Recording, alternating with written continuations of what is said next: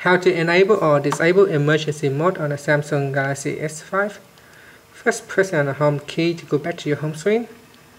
Then go into settings. Down here on the quick settings section, tap on safety assistance. Then tap on emergency mode. Slide the switch to the right. And now you're in emergency mode. Your phone will go into ultra saving mode. So in this mode, you basically can save battery power. So your phone will last a lot longer than it normally would.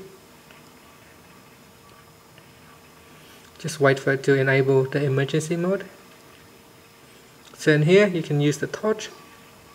You can use the emergency alarm.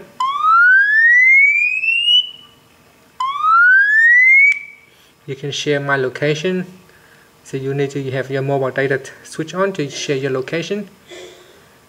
You can make phone calls, use the internet, and use the map. You can even make an emergency call. So you can, in this mode, you can also press on the power button to send emergency help. So if we're pressing on the power button for three times quickly, like this, 1, 2, 3, it will send out emergency message. So say emergency declare, as you can see.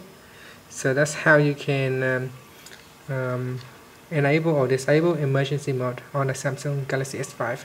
Thank you for watching this video.